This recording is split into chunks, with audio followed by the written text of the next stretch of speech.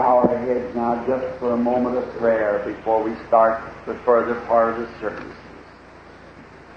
Our Heavenly Father, we are grateful indeed for this grand privilege of assembling ourselves together on this lovely Sabbath evening to worship Thee and to give Thee thanks and praise for all that You have done for us.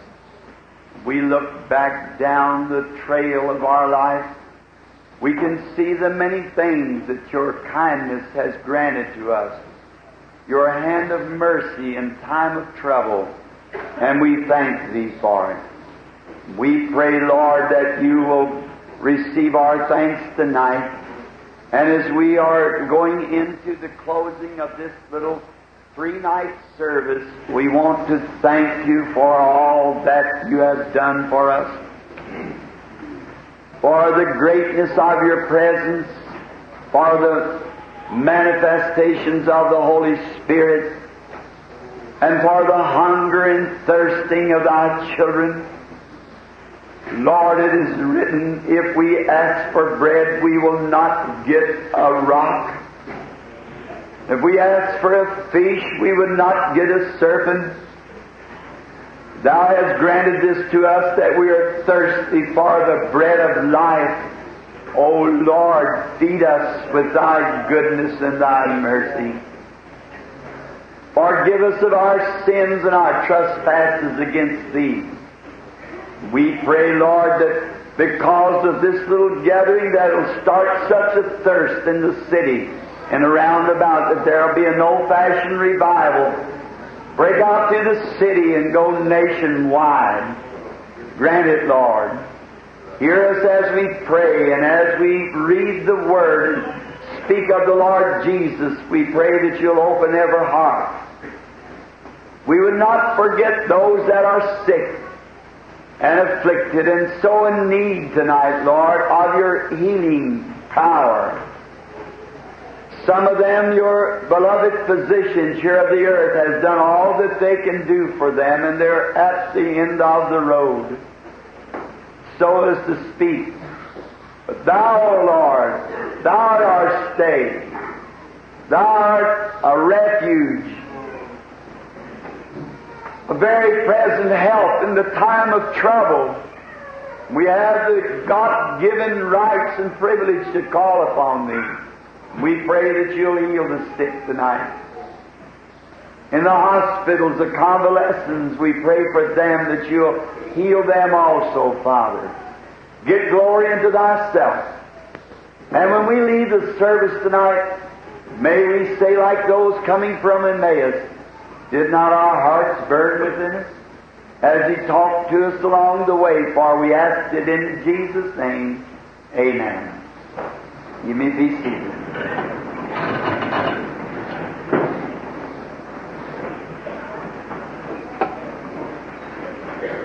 There's just one regret tonight, that this is the last service of this little meeting.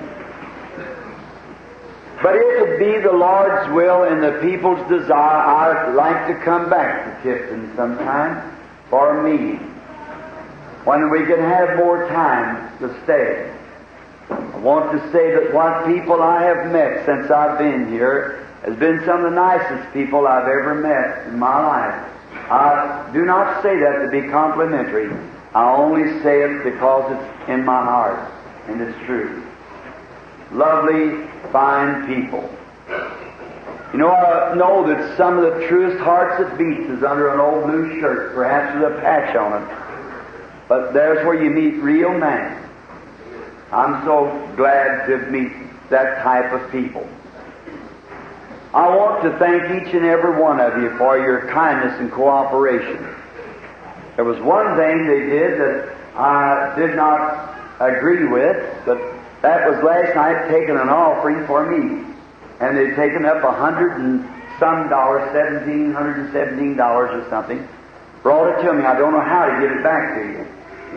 I never come for that purpose. I never took an offering in my life. Money's not the subject. It's your soul. It's the good that we can do.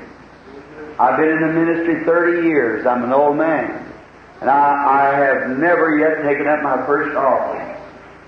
And if I would have took offerings, I would have, or taken the people's money, I perhaps had one time give me $1.5 million. At one time from the Mission Bell Winery, Mr. Arcalian, the owner, his wife being healed of cancer. I refused to even look at the check or the money draft. What would I want with $1.5 million? There's only one thing I could do with it, give it away. And if I take it, it's taxable and the government takes the biggest part of it before I could give it away. So see, if we don't want money, we just want you to believe God, believe the Bible and live right. Because all that we have on this earth, we're going to lay down and leave it one of these days. It's just those things that's eternal that count. So, but being that it was given, the $17 something, the brethren told me, thank you, my precious friend. I will take that right straight to the mission field to feed some hungry children. See them laying on the street with their little bellies swelled up from starvation. Do everything I can to make it count. And that day, when the rewards are given out, you'll see where it went. God ever bless you. That's a portion of your living that we share with others. I want to thank the ministers. I suppose this is their line, wherever they are, for their fine cooperation in this little 3 days, just almost unnoticed. I've got 3, 4, 5 more of them, just little spots before going over the seas for a worldwide trip. Africa, Asia, Europe, and around the world. Thank you, my brethren, for your fine cooperation. If we ever get to come back, we'll come first and consult all you brethren and find when you haven't got any meetings going on, and maybe come and pitch a tent outside the city or something like that so we can stay a long time, and all of us together, working together for one great cause, the Lord Jesus.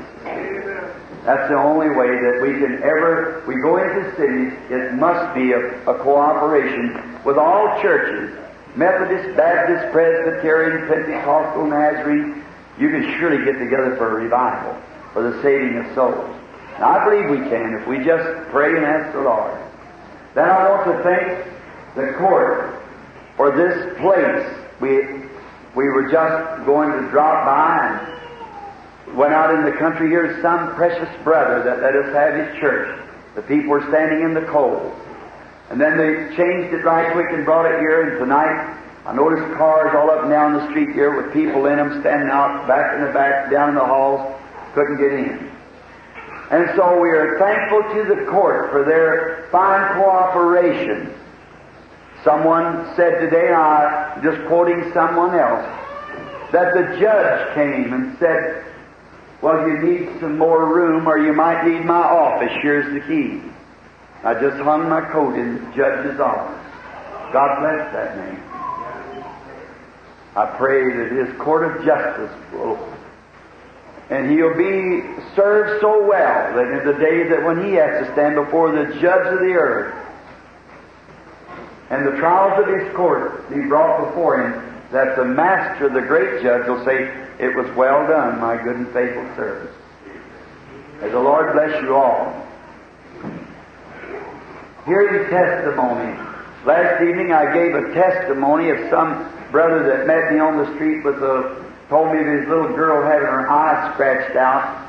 And I come and repeated it right behind him here last night, not knowing that he'd said anything about it.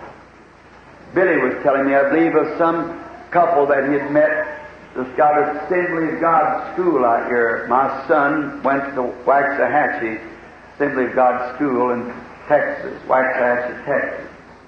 And this girl said, many years ago, the woman, his boy's wife, the minister, that when she was such a little girl, just a little tiny tot, that they brought her to Pensacola, I believe it was, where we was having the meeting. And I prayed till I couldn't stand no longer. Many times I get so weary the visions of leave, and I just have to stand in the ministers and lift my hand and lay it on the people as they pass by. And she said she had so many ulcers, so it was thought that she couldn't live. And her mother brought her by, took her hand and laid it over on my hand, went by, the ulcers left, and she's in just perfect health. See, it wasn't my hand that's done it. That had nothing to do with it. It was the mother's faith, her faith in God. Jesus said it isn't I that doeth the works, it's the Father dwelleth in me, He doeth the works. And you'll only get from God the things that you're expecting from God in the way you approach God. You approach Him with reverence, with faith. Every word is true. Now this handkerchief laying here, I want to pray over it. Now many of you know the Scriptures on that. Many times ministers anoint those handkerchiefs with oil and send them to the people. That's perfectly all right. I believe that anything the Lord Jesus will bless, I'm just for it.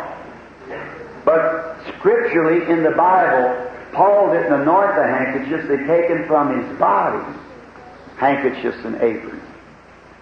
I believe Paul was a fundamentalist. You know where I think he got that in the Scripture?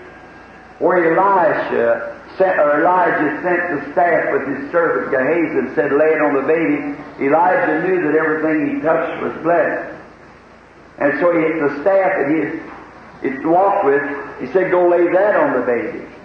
But the woman's faith wasn't in the staff, it was in the prophet. So she wouldn't leave him until the prophet laid his own body on the baby, and the baby come to life. It depends on where your faith lays. But in that handkerchief, I remember in South Africa, the last trip at Cape Town, and I was there, and I believe it was 10 or 14 sackfuls of handkerchiefs and letters. There's great, what we call grass sacks, burlap sacks. And the writer of the paper said Brother Branham was superstitious. He was praying over handkerchiefs, just not knowing the Scripture, of course. But we're glad to pray over these, and if you do not have one up here, and you're on the outside of the building or anything, if you wish me to pray over one, just write me. I'm not trying to get your address. We have nothing to sell, no radio broadcast, no nothing. Nothing at all. It's absolutely free.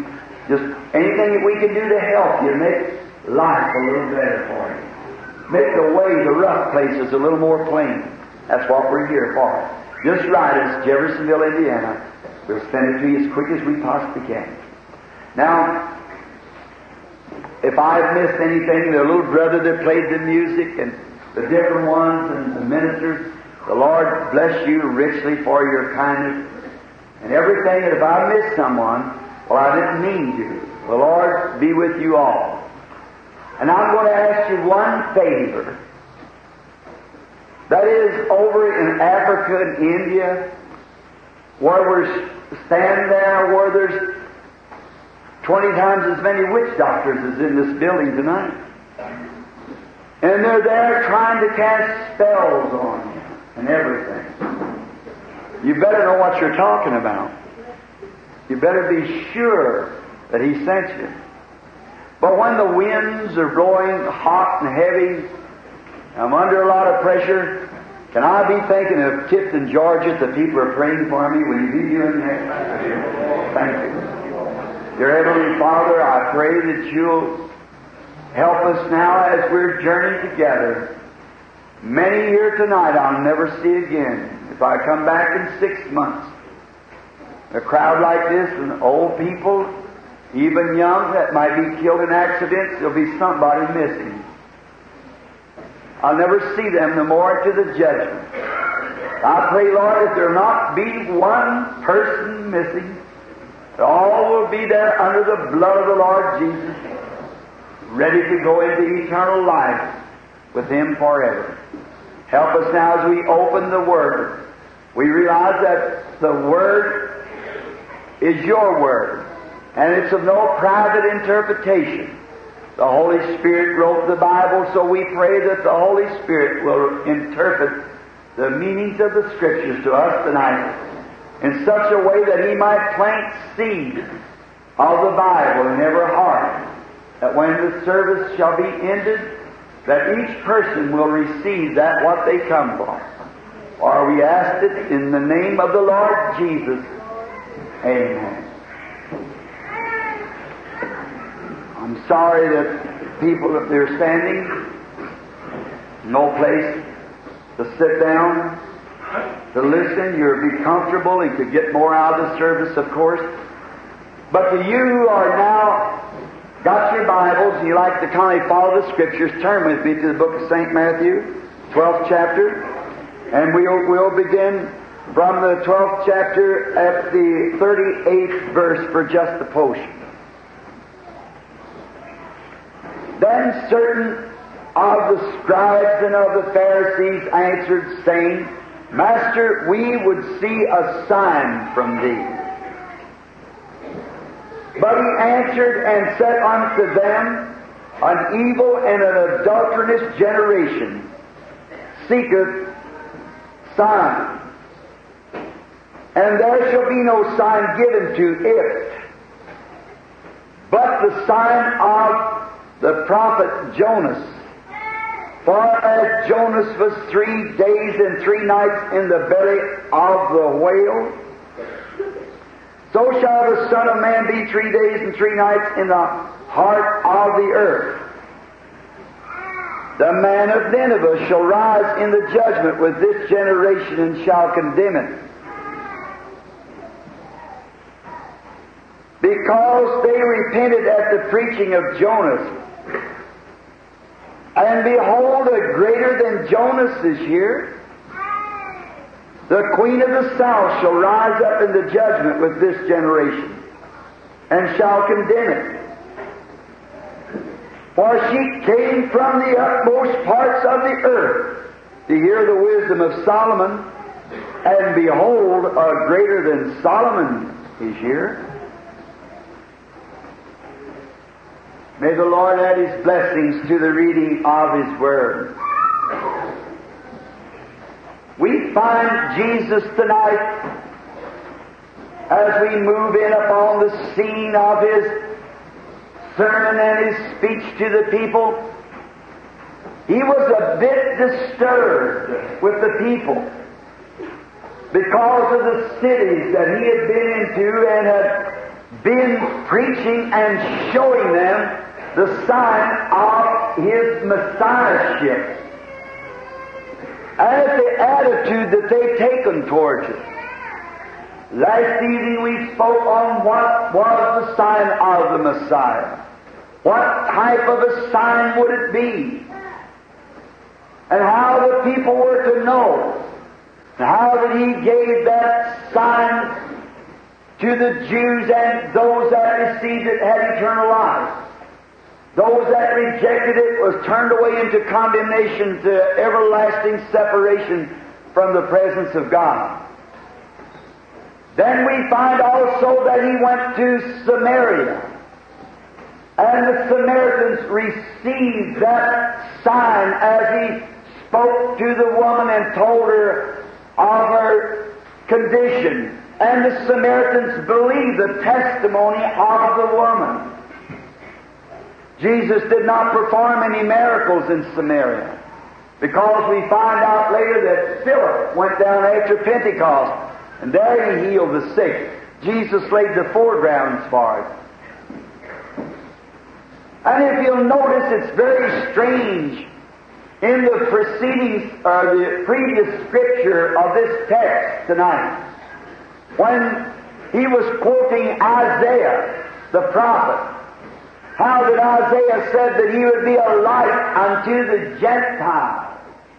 That's very outstanding, for the very sign that he was showing was otherwise than Dr. Schofield in his Bible in the footnotes predicts that it will be at the last day, when the Gentiles will receive the sign of the Messiah. Christ being Messiah. They didn't get it in their days. We've only had a day of theology. We come in the Reformation of Luther. The Protestants and the Catholics come in after about 600 years or 300 years after the death of the last apostle. They failed to get the Messiah sign. Of course, they were Romans and Anglo-Saxon.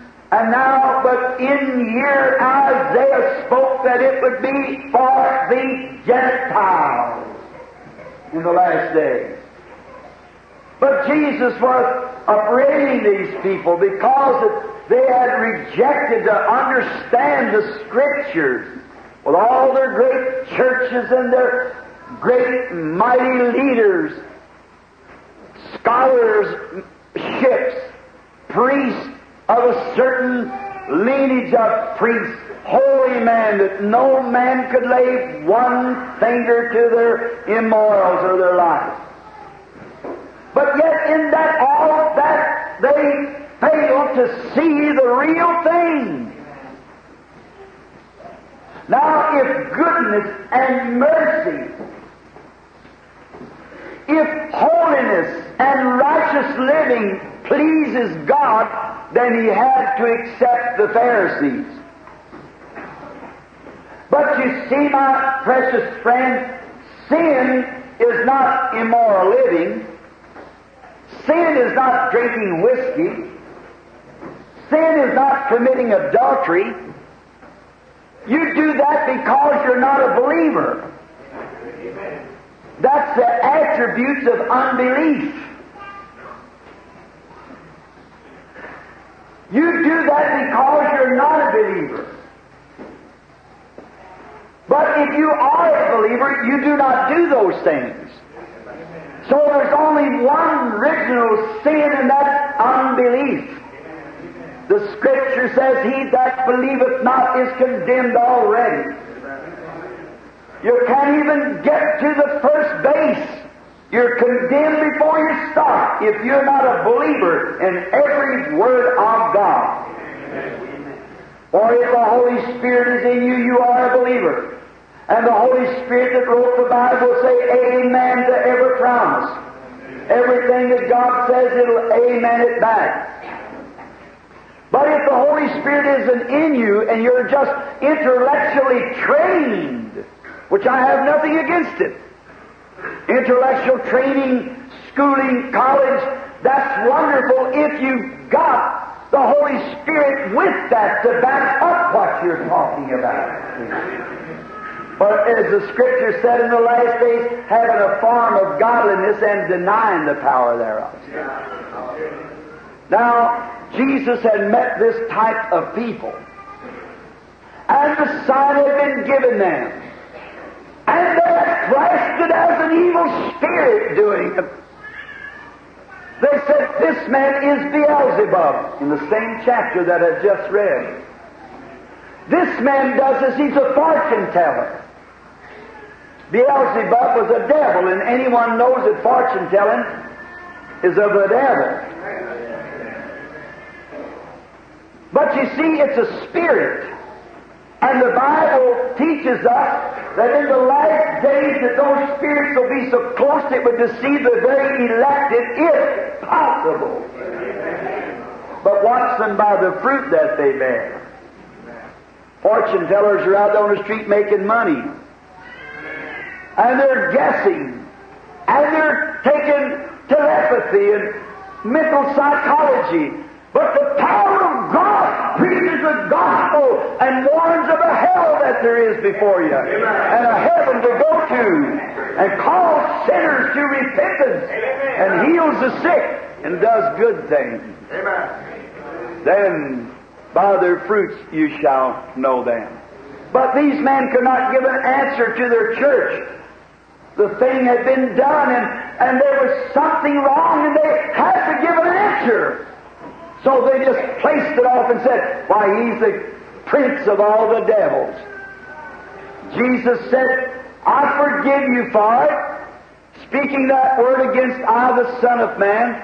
But when the Holy Ghost is come, referring back to Isaiah Scripture of the Gentiles in the last days, one word against it will be never forgiven.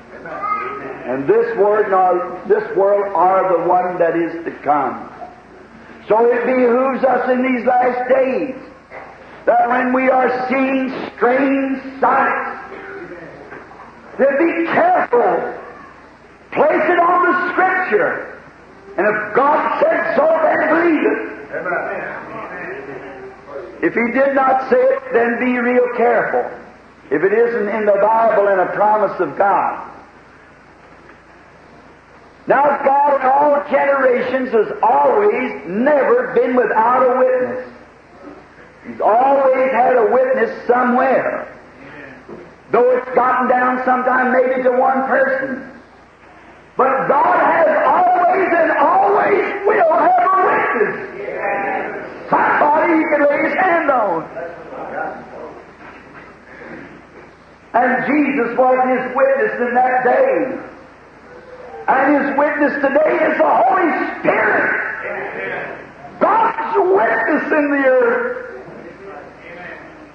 Now we find that they was rejecting Jesus, and Jesus is speaking how they had rejected the other witnesses, and predicted that they still reject it in the days to come, but there would be some that would receive it. Straight is the gate and narrow is the way, and few there'll be that find it. Because broad is the way that leads to destruction, and many will go in thereafter. And He referred back, we notice, to man who God had sent before Him. And He spoke once, we read a few moments ago, of Jonah. I feel sorry for Jonah, because so many people condemn that prophet. He doesn't deserve to be condemned. He was a prophet of the Lord and did just exactly what God led him to do. I was reading one time before he was sent to Nineveh, but taken a ship to Tarshish and got in trouble out on the sea and was thrown out of the ship, bound hand and foot, and thrown into the sea and swallowed by a whale. And then when the whale had dead, went down to the bottom of the sea to rest himself at the bottom. That's the way a fish does when it eats. Feed your little goldfish and watch them. They'll go right down to the bottom and rest. And this great whale had been prowling through the waters, and he found this prophet falling through the waters. And he had picked him up in his great, huge mouth and had swallowed him. Scientists sometimes don't want to believe that. But God had prepared this fish. This was a different kind of a whale. God prepared this one to swallow a preacher. So it was a different fish. And notice, when he had his hands and feet bound, and he was in the belly of the whale, in the bottom of the sea, in a storm on top. Now, some people look at their symptoms. My pastor prayed for me last night, but my hand's no better. That has nothing to do with it. If you are really a believer, that you don't even look at that. It's already settled forever. God heals you. What if Abraham would have looked there next month to see if Sarah was going to have a baby? He never noticed that. He just noticed what God said. And any true believer looks to the promise, not what symptoms are around them. They look what God said. And Jonah down there in the vomit, in the whale's belly, speaking of symptoms, he had a right to have them. If he looked this way, it was a whale's belly. He looked back this way, it was whale's belly. All around him was whale's belly. But what did he say? He didn't believe any of it. He turned himself over in the whale and he said, Lord God, once more will I look to your holy temple. Not only symptoms, not at the condition, not how far his hopes had gone, but he said, I'll look to your temple. Because when Solomon dedicated that temple, he said, Lord, if thy people any time be in trouble, and will look towards this holy place and pray, then hear from heaven. And he believed that God heard Solomon's prayer. And Jonah in those conditions, there's no one here in that condition as bad off as that. But in that condition, he could refuse to look at his symptoms and say, I'll look towards the temple, a natural temple, where a natural man built, where a natural man, a real man that was just a sinful man that later backslid, and could believe God that He heard the prayer. How much more ought you and I, under these conditions, to look to heaven, where Jesus sits at the right hand of God to make intercessions upon our behalf? Refuse to see the symptoms. Have nothing to do with it. I want to straighten Jonah in your mind of thinking. The people of Nineveh, if you study the history, they were fishermen, very wicked, and they worshiped idols. God knows how to do things. Just follow the leading of the Spirit. Jonah had to take that ship because he was led to. And now, after 3 days and nights, he stayed in the belly of the whale. The people of Nineveh worshiped the idols, and their god of the sea where they made their living was the whale. And while they were all out in their fish boats fishing, here come the god up and licked his tongue out. The prophet walked out on his tongue like a game plank with a message of repentance, of miracles. God always performs miracles when He's around. Sure, they would believe it. The God spit the prophet out. Sure. And they repented at the preaching of Jonah. And Jesus said that a greater than Jonah is here. He said those people who didn't know which was right and left hand will rise to the judgment and condemn this generation. Because they repented at the preaching of Jonah. Nothing like that was ever said in the Scriptures that he would do that. But he did it. But here Jesus from Genesis was predicted to come with being the Messiah, and he would be a God prophet. And they failed to recognize it. Said they'll rise in the day of the judgment and condemn this generation. One more little quotation on Jonah before we go somewhere, a different case. Did you notice? They said, Sir, we would seek a sign of thee. I listen at him, and if some critic might get a hold of it, they said a wicked and an evil and an adulterous generation seeks after signs. If that prophecy was ever fulfilled, it's today. When did we ever have more evil and an adulterous generation? When the divorce courts are full of marriage and divorcing, marrying and getting in marriage, Jesus said it would be. Or Reno, Nevada, leading people married 4 or 5 different times, just leave wife and marry another, and leave a husband, marry another, just like worse than animals. When was there a more evil and an adulterous generation? He said they'll seek after a sign, and they will get it. Look at the Scriptures. He said they'll get a sign. Why, Jonah was in the belly of the whale 3 days and nights. So the Son of Man will be in the belly of the earth, or the heart of the earth 3 days and nights. What kind of a sign will that wicked and evil, adulterous generation get? The sign of the resurrection. Jesus Christ the same yesterday, today, and forever. That's the sign that they were promised. God keeps His word. They are getting, and they've gotten it, the sign of the resurrection. The Lord Jesus manifesting Himself amongst people by the same signs and wonders that He did when He was on earth. They will receive a sign. Then He said, the Queen of the South shall stand in the day of judgment with this generation and condemn it. For she came from the utmost parts of the known earth at that day to hear the wisdom of Solomon. Now he was speaking of the time Solomon.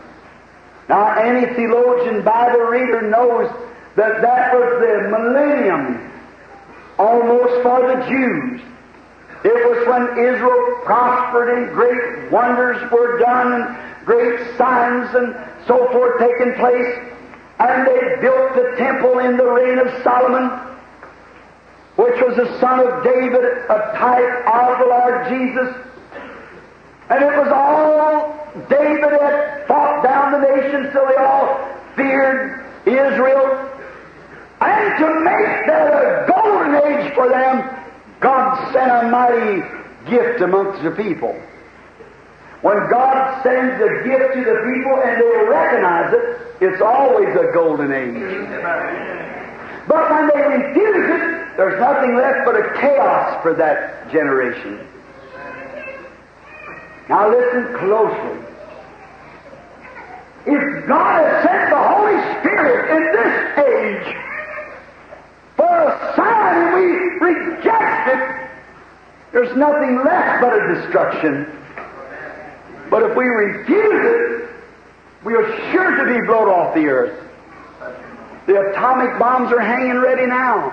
Each one afraid to pull the trigger, but someday they'll have too much vodka and press the trigger, and when that bomb passes through that radar sound, when it goes through there, there'll be others going the other way, and you know what will take place? The world can't stand it.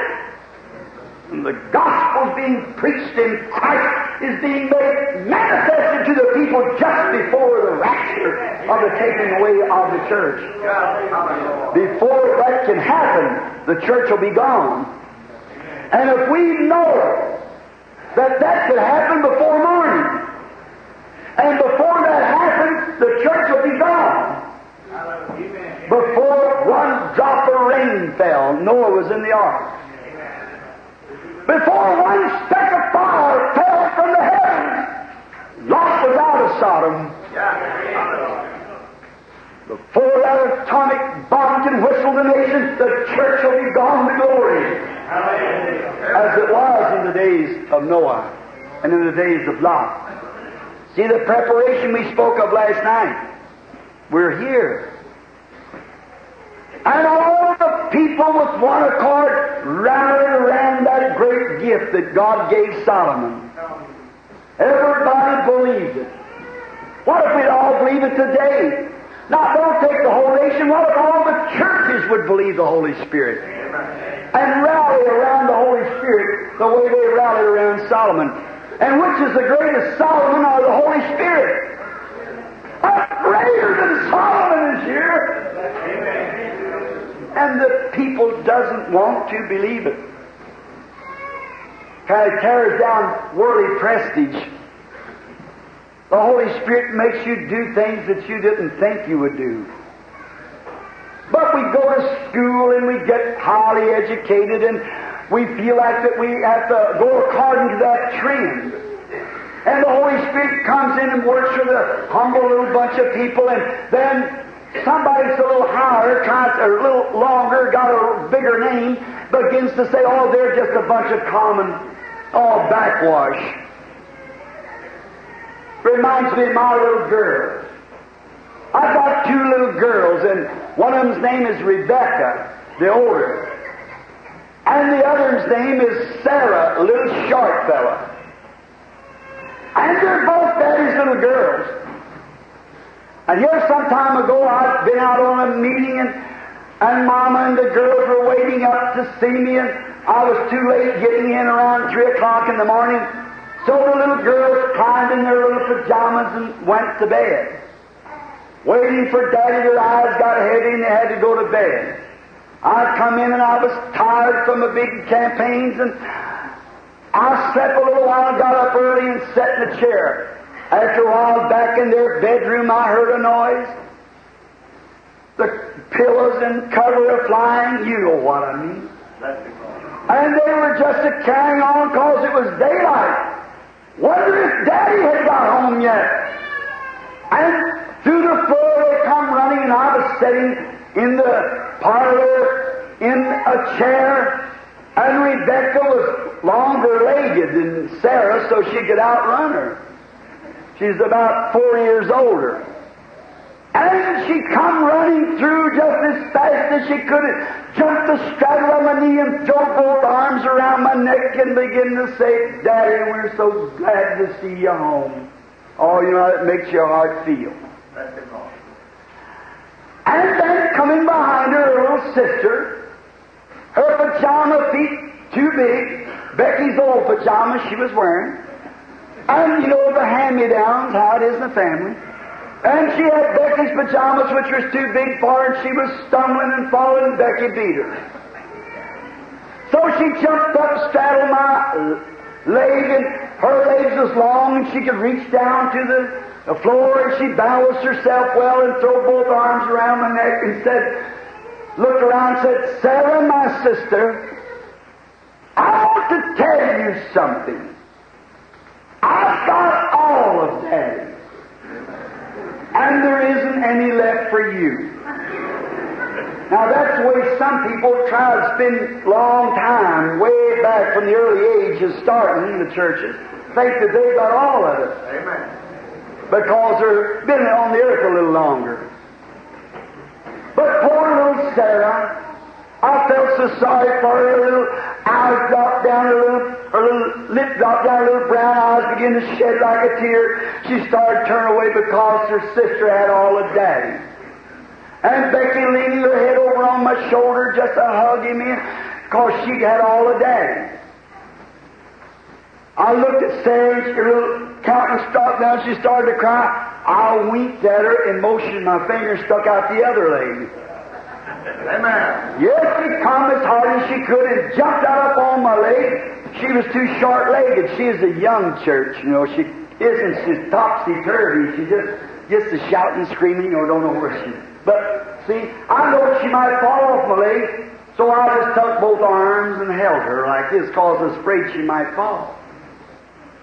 I hugged her, and she got up into my bosom, and she turned over to her sister and said this. She said, now, Rebecca, my sister, I want to tell you something. He said, it may be true, she said, that you've got all of Daddy, but I want you to know that Daddy's got all of me. So that's what it is. It is. I want him to have all of me. God takes it all. Whether I know my ABCs or not, whether I know whether I can compete with the rest, I don't try. Just surrender yourself and let God have all of you. That's what we should do. God take all of me. So in the days of Solomon, God had His church all together, like He did at Pentecost, only He had the nation. What would happen tonight if all the nation would rally around the Holy Spirit? Why, it would be the best bomb shelter they ever got. I've said once before that I had a bomb shelter. It wasn't made out of steel, but it was made out of feathers under his wings. That's the best bomb shelter I know of, under his protection. And everybody come by, the strangers passing through Israel, going up to Jerusalem, they'd hear about the great gift of God being in operation. So they'd come and look. And there's nobody can ever see God's gifts operate but what it thrills them, if they've got anything about God at all in them. So these people is scattered worldwide.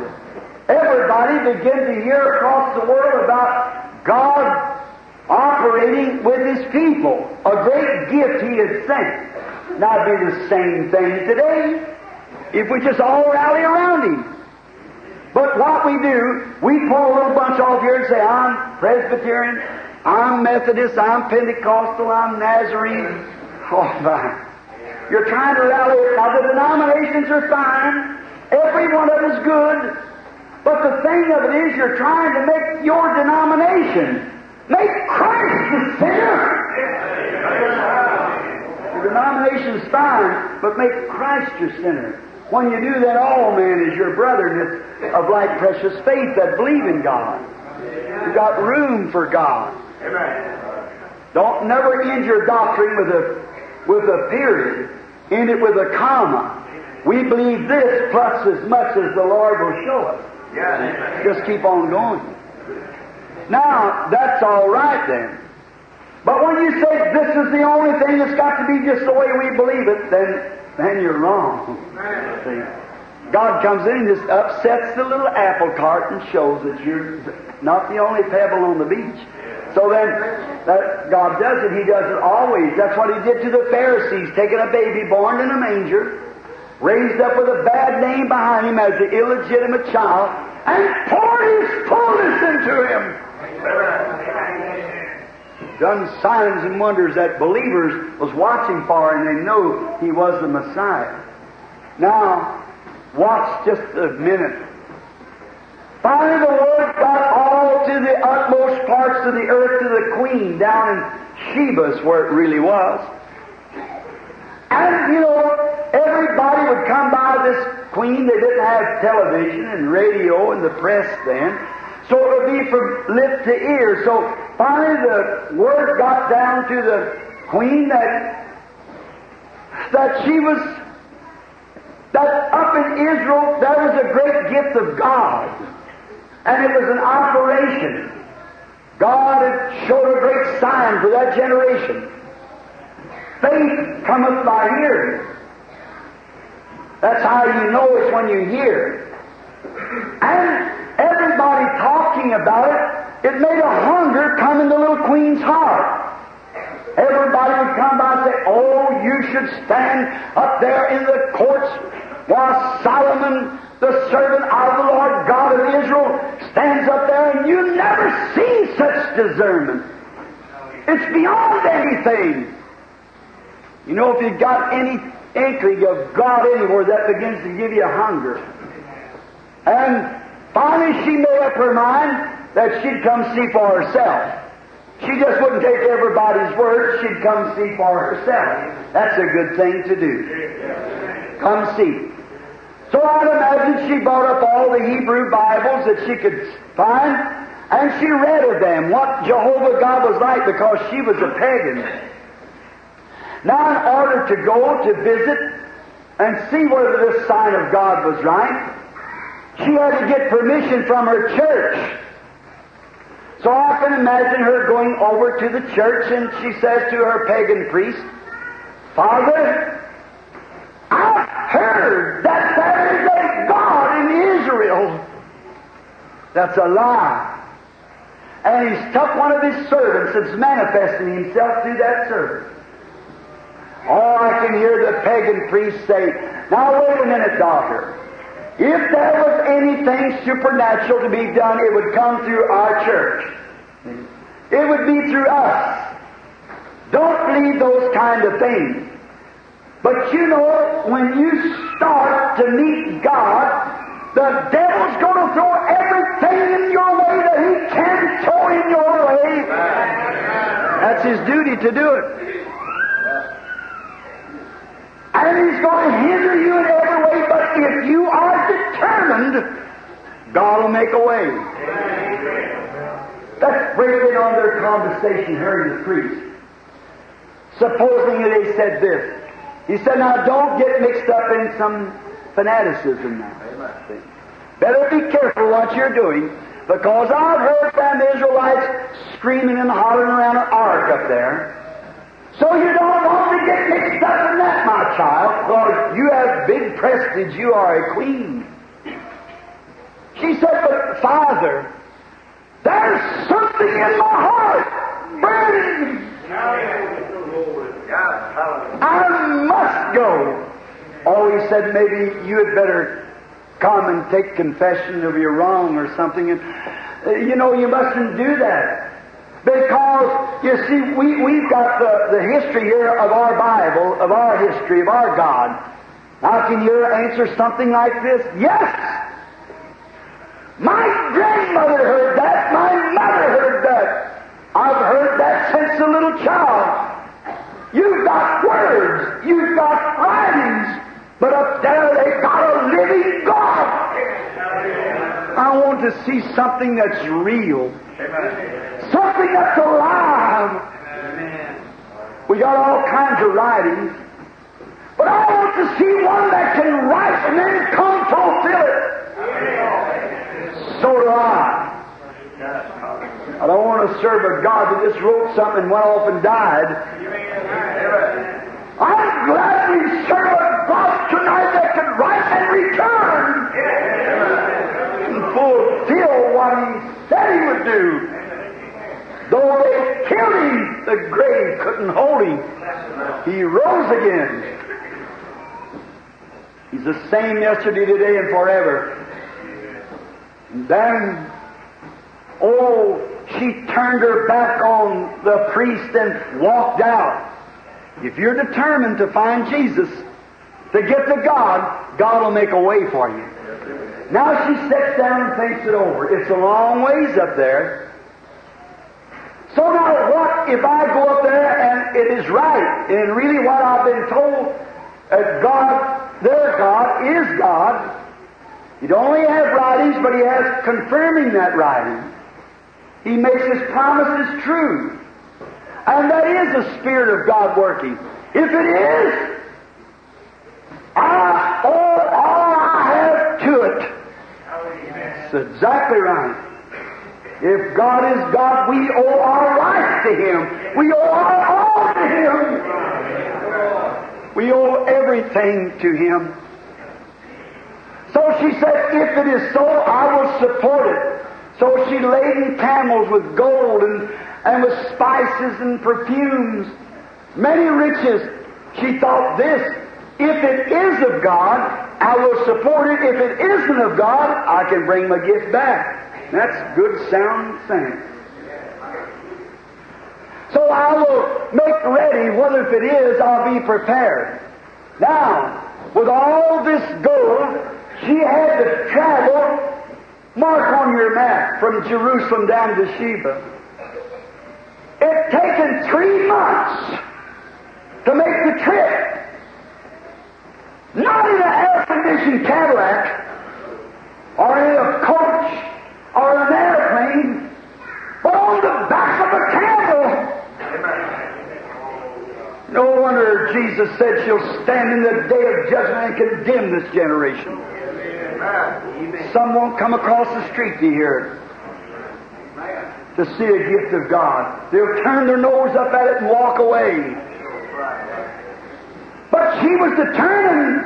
No wonder Jesus said, no man can come unless my Father draws him. And all the Father has given me will come to me. Now, another thing is she had all that riches. Wasn't she simply a prey to the children of Ishmael who were robbers on the desert in those days?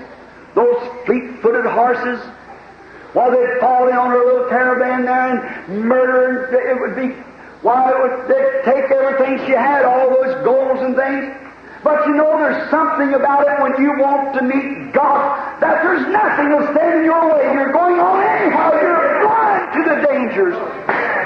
You're blind to the criticisms. You're blind to anything else. God is your only motive. And you're going to find Him. You let a person in here tonight seeking the baptism of the Holy Spirit be that determined. Don't care what anyone says. You're going to see it anyhow.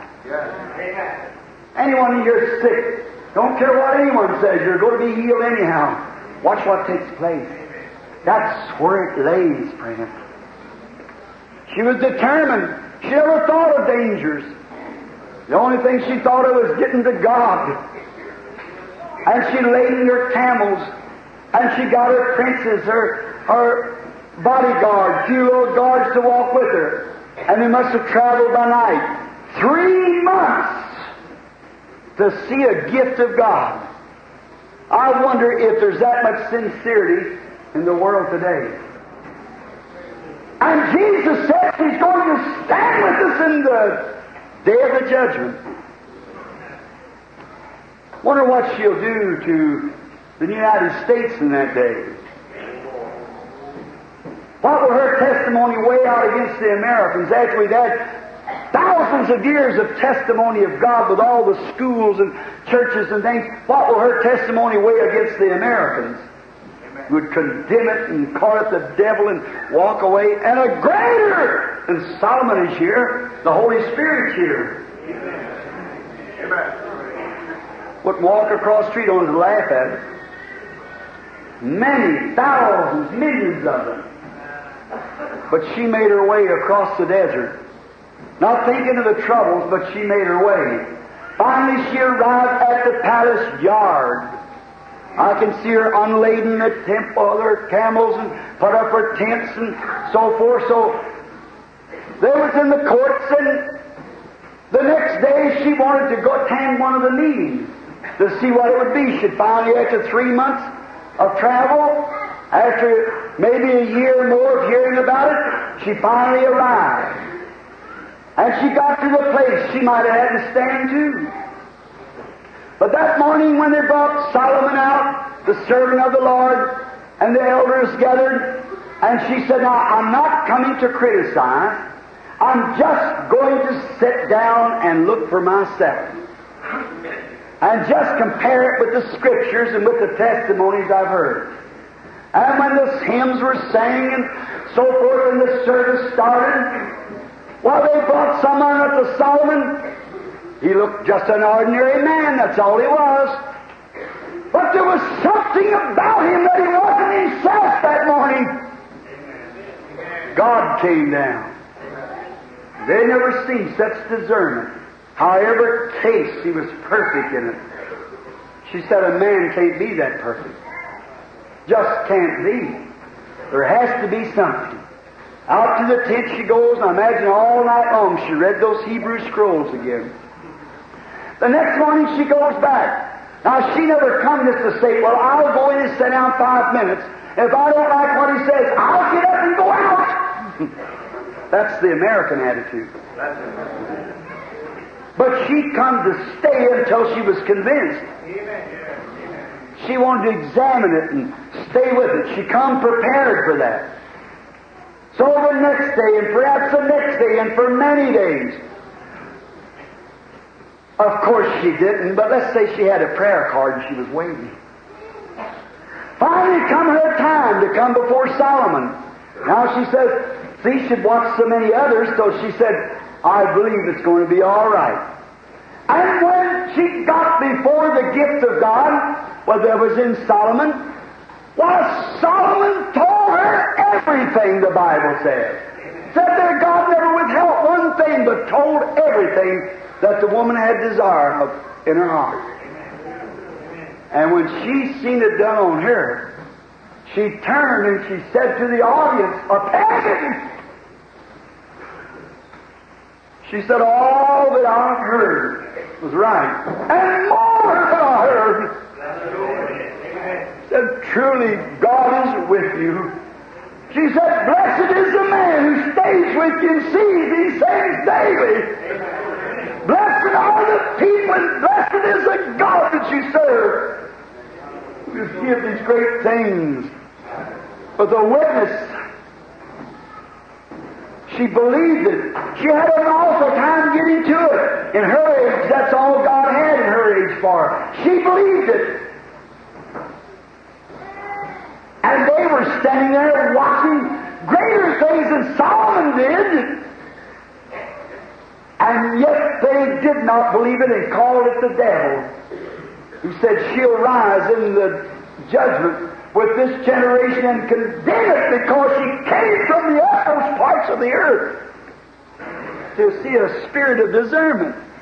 And a greater than that is with you. I say tonight, friends, though Jesus Christ being the Son of God, standing where He was not yet glorified. He had not yet been proven. He had a chance at Gethsemane to turn it down. But He hadn't been proven.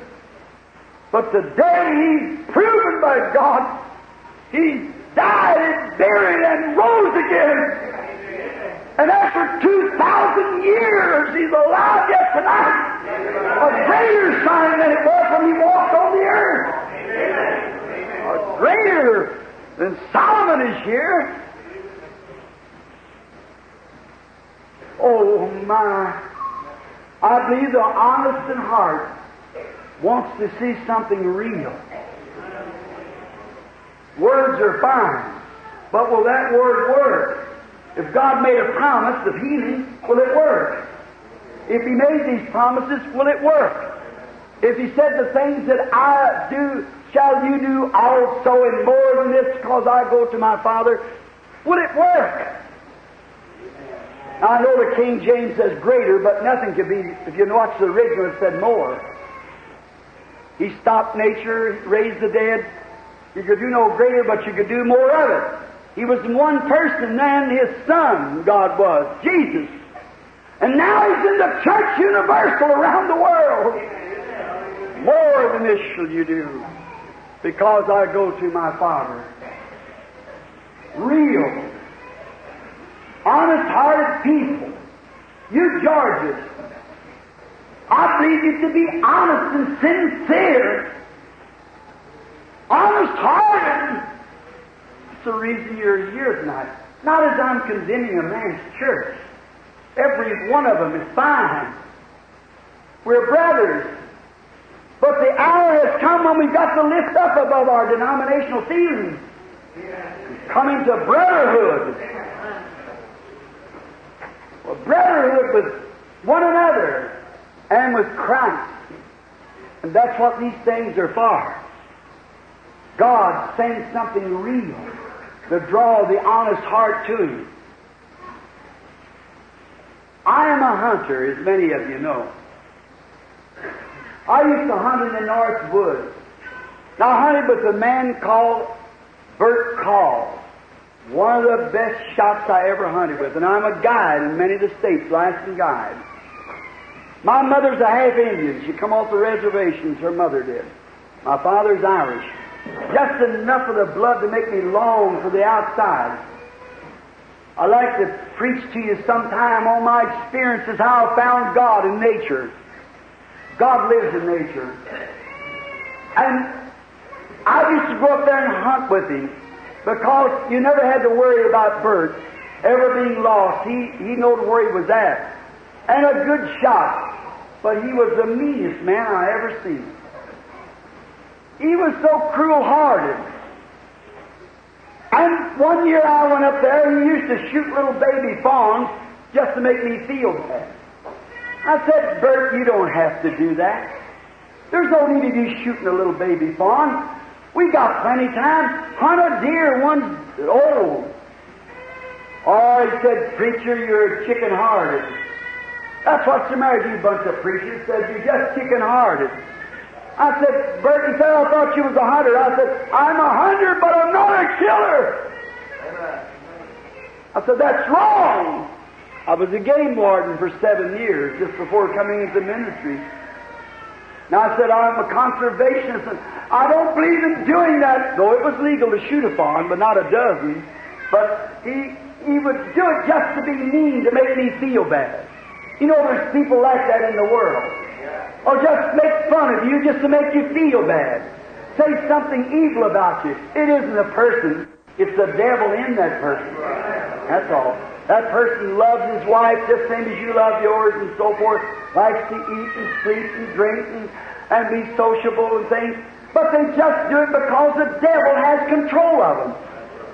That maniac in Gadara, that man loved and everything, but he was so possessed of the devil until the devil used his tongue to speak.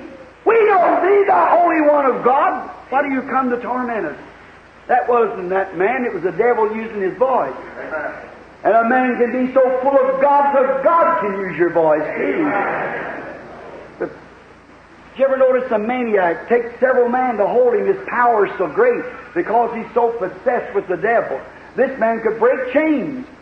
If the devil can give a man that much power, how much more can he give you in these wheelchairs? Power of His Spirit to rise. Wheelchairs or nothing could hold you. God really gets a hold.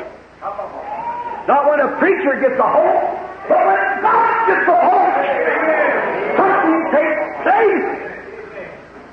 I'm not beside myself. I know right where I am. But I'll just feel religious. God really could take a hold of this church tonight. What would take place?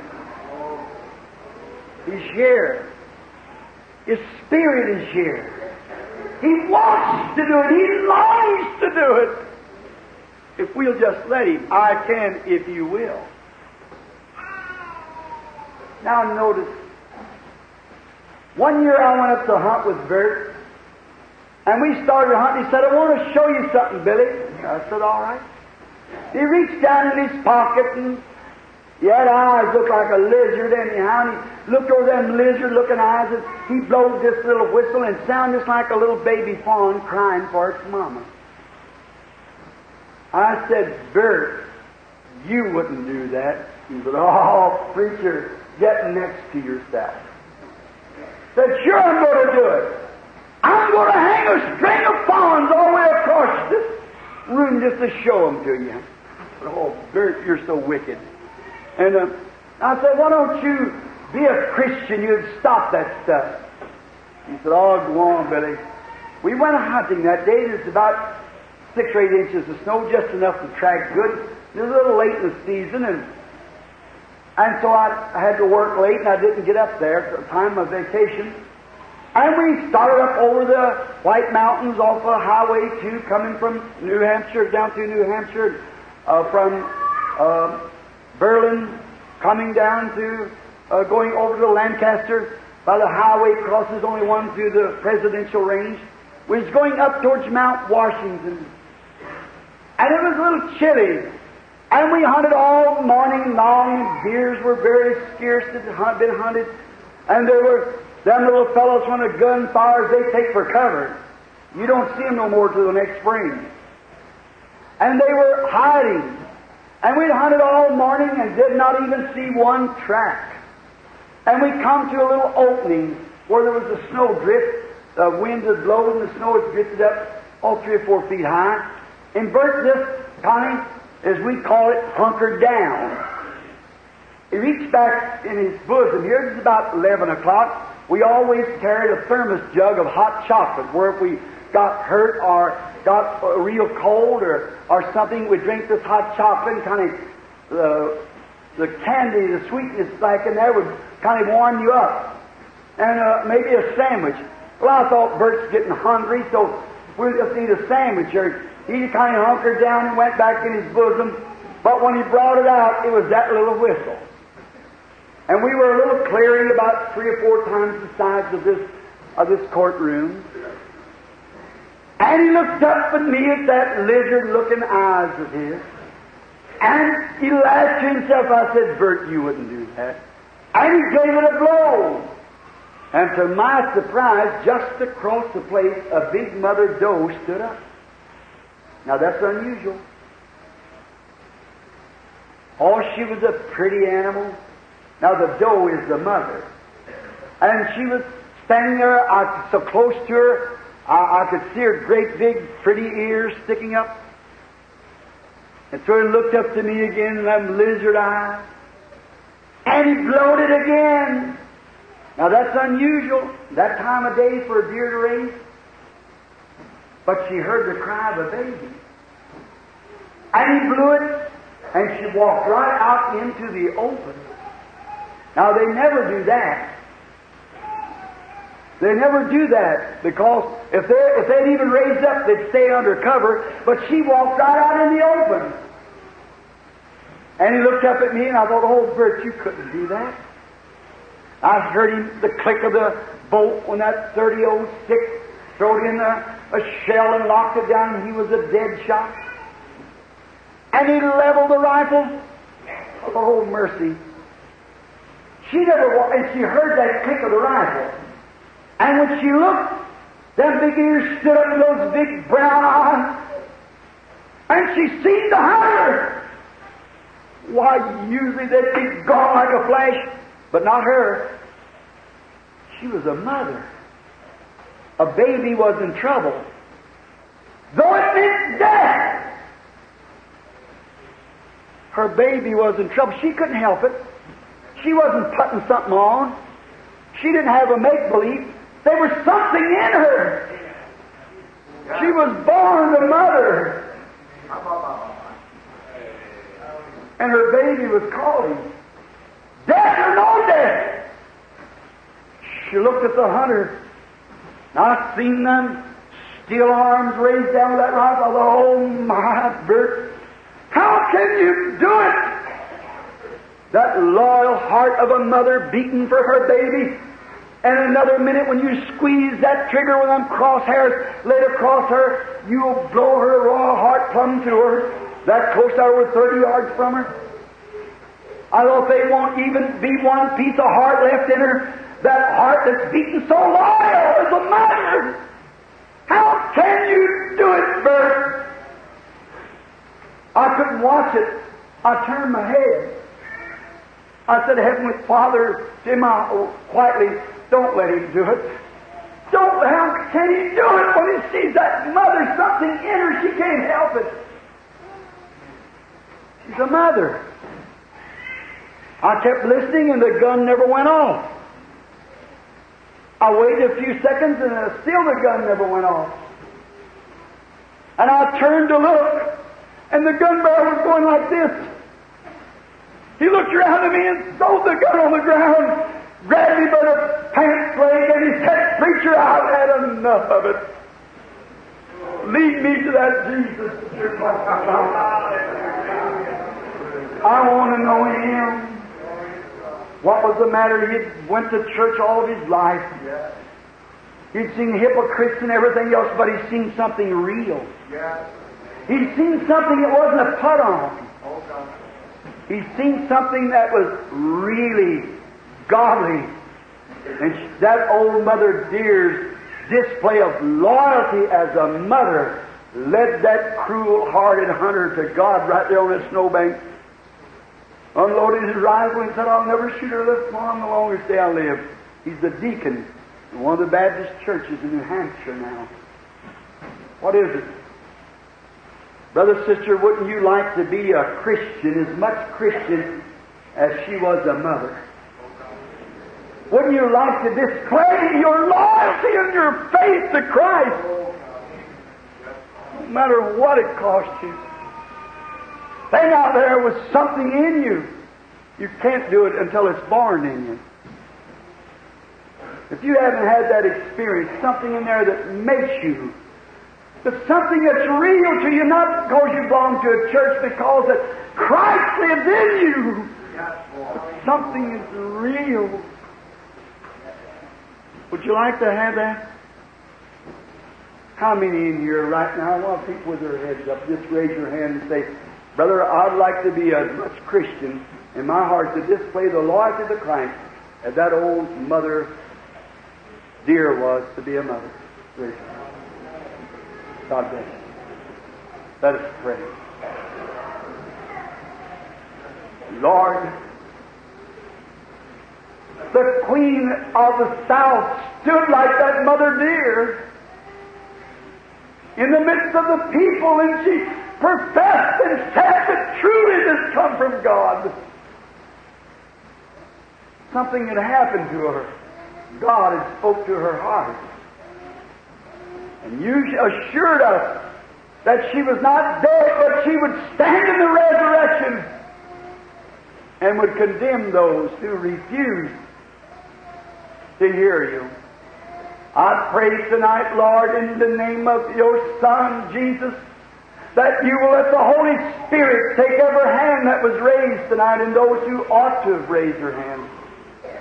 and along with me, Lord, and create in us a loyalty, a realness, such a real experience of a new birth, of being born of the Spirit of God, so we can display before the world and before the people we work and associate with a real display of Christianity. Grant it, Lord. You know every heart here and the hunger that's therein.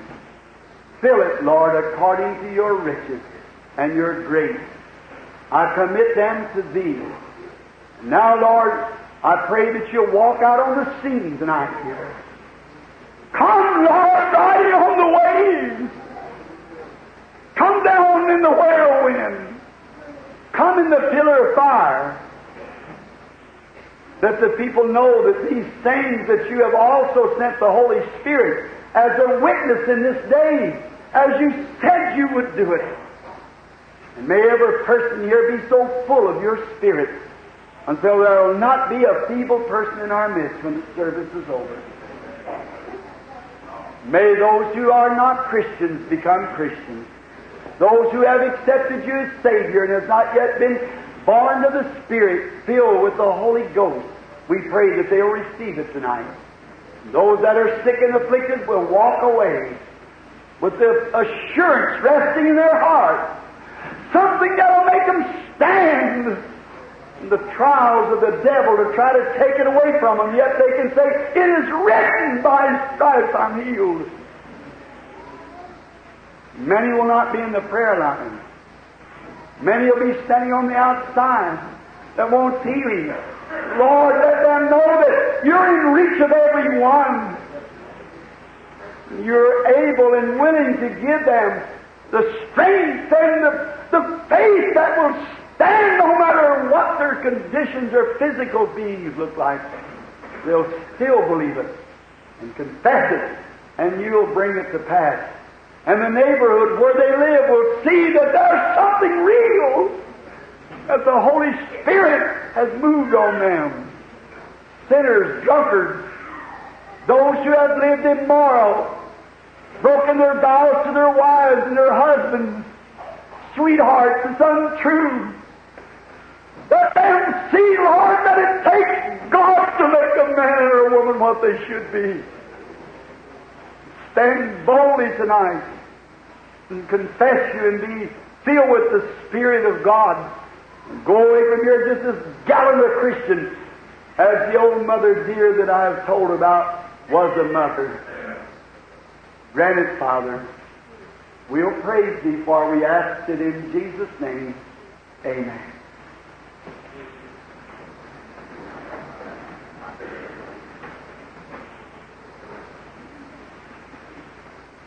I know you're tired standing, and I've preached lengthily, almost 9 o'clock, but it's just a few more minutes now. Now, just these little, I'm not a preacher, you know that. My gift is something else. You've got ministers here who are trained. I'm untrained, and my old 7th grade education doesn't go very far. But I love to tell what I know. I love to share it with someone else. But my ministry is to the sick. And through the sick, we catch the sinner. It's just like taking a bait and putting it on a hook. You don't show the fish the hook, you show him the bait. He takes the bait and gets the hook. So that's the way of preaching the gospel. Is to show you Christ. And in there, He can get a hold of you and lead you and guide you. And take you out of the contaminated stream where you're dying with sawdust in your gills. And put you into the waters of eternal life where you can swim freely. He's only trying to do something good for you. Now, There is no man in the world that can heal another man. We know that. The doctor cannot do it. There's no medicine that can do it. There never was a medicine that healed anybody and never will be, and there's not a sound-minded doctor would say that there was. If he does, he needs mental healing. I've been interviewed at Mayo's clinic. They said, we do not profess to be healers, Reverend Branham. We profess that we assist nature. There's one healer, that's God. God's the only healer. And what God does for His healing, He's already made preparations for you. The only thing you have to do is to receive it. Well, looky here. That kind of didn't go very good, I'm afraid. What if I was cranking my car? Or doing something and I broke my arm and run into the doctor and said, Doctor, heal it. You are a healer. He'd say, Brother Branham, you need healing in your head, and that's right. Now, He can set it, but God has to heal. He can take a tooth out, but God has to heal where the tooth come out. He can abstract the appendicitis, but God has to heal. Someone said, what about penicillin for a bad cold? Well, penicillin's like you got a house full of rats. They're eating holes in the house. You put out some rat poison, it kills the rats, but it don't patch the holes.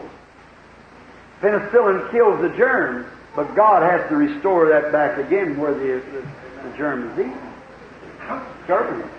There's no healing but God. Look, if I cut my hand with a knife and fell down dead here, there is a medicine in the world could heal my hand. Any medicine to heal my hand, I'll cut my hand and heal a cut in my coat. Well, he said it wasn't made for the coat, Brother Branham. It was made for the human body. All right, let me fall down dead and you take me over to the morgue and embalm my body with the fluid and make me look natural for 50 years. Give me a shot of penicillin every day. Let the doctors come, dress it, sew it up. In 50 years from the day, it looks just exactly like it was when it was cut. Well, he says, sure, the life's gone out of you. Then which is the healer, the medicine or the life? You tell me what life is, and I'll tell you who God is. See? God is the healer. Now, that doesn't discard medicine. Medicine doeth good, and a merry heart doeth good like medicine. See? Now, but God is the only healer. So the only way that you can, if your doctor's done all that he can do, God's here to make you well. When you become so filled with His Spirit and power and faith that you can raise yourself to a faith, to walk out on something real, God, then you're going to walk, live, and be all right. He wouldn't take one and not the other. He'd take them all. Now, my ministry is the ministry that the Lord Jesus used here on earth as the Father used Him for discernment. We went to it last night. Most all of you guests were here last evening. Now, we give out prayer cards every day fresh because that we believe that somebody and everybody gets healed. Now, you just remember, pastors, from last night's meeting, there's many people that sat here that wasn't around that prayer line was healed. I could tell it. My son said, and my brother here, when we went out the door, said, you stayed a little too long. I said, I know it, but how could I help it? Them lovely people sitting there waiting. I just stayed, that's all. Today I've just laid around all day because I felt it very bad. So, you see, it's your faith. It's your faith in God, your own individual faith. If I could heal you, I sure would do it. I would be glad to, but I can't. But with the divine gift, the first, faith comes by hearing. Hearing the Word. Then when faith comes, and you hear the Word, if that won't work, as far as you or I would be concerned, if people don't believe her Word, that would settle it. But not God. After He sent His Word, then He set in the church first apostles, prophets, evangelists, and pastors, and so forth. In His church to perfect the church. Now these things are gifts that God sets in the church. Now I forgot, but Billy told me that he give out prayer cards, but I ate it. Prayer B. Thanks. 1 to 100. 1 to 100. All right. Where did we start from last night? 1. Let's start from somewhere else tonight. Let's start from 25 tonight. B25, prayer card B25. The lady has it? Come right here. B26. Got a B on it and a number 26. The boy comes down, one of the boys, mixes them all up together and hands them to anybody that wants it. See, you can have it. Just a number to be called. You don't have to have the prayer card. Where one's healed here on the platform is 25 healed out there. Certainly it's your faith. How many were sure last night to see that happen? Raise up your hand. All out through the audience, no matter who you are. Let's see, where did we start? B what? 20, 25, 26, 27, B27, 28, 29, 30, 31. Did I see 31? B31, 31, 32. The reason we do this, we don't know them all racing at one time. It's not an arena, it's a church now, see. See, it keeps everything decently and in order. How many sees that that's right? The only way you can do it. What if I said, how many in here wants to be prayed for? How many does? Raise up your hand. Now, who's first? We're not going to get to too many. It's one thing sure, because it just kills you. And there'll be, for every 1 year, there'll be somebody out in there receiving. How far did you get through there, brother? What day? B32. B32. Oh, you started. B33. 34. B34. 35. 36. Did I see 36, please? B36. 37. 38. 39. 39, would you raise your hand, everyone who has it, please? 40. 40. B40. All right? Is that enough? Got some more room down there? Some more room? All right. 41. 42. What's the number? 42. Who has it? Is that 42 raising up there? B43. Prayer card B43. 44. 45. 45. Over here it comes. 46. B46. 47. 47. Look and see. Somebody look at that. See a lady here's got a prayer. What's that?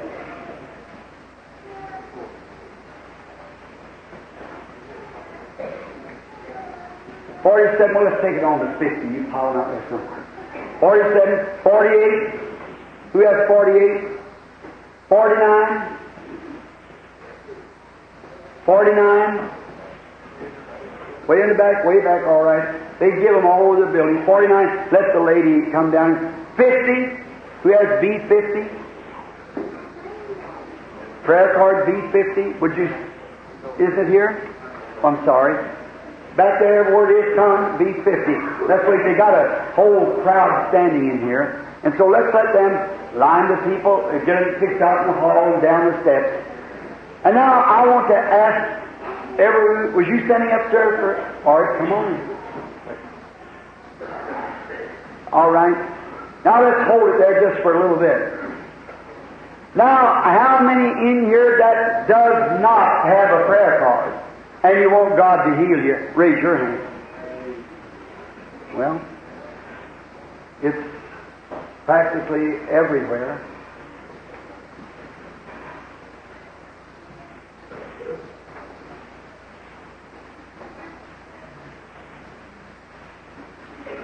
All right? Jesus said, if there's someone here that wasn't here last night when he went through the instructions while they're lining the people up, Jesus said in the Scriptures, or the Bible says of Jesus rather, that when he passed through the multitude, going over into a certain country, and there were people in there that was all around him and greeting him, and there was a woman had a blood issue, and she pressed to the crowd and touched the border of his garment, for she said, if I must even touch the border of his garment, I'll be made well. How many remembers that story? And quickly he felt it.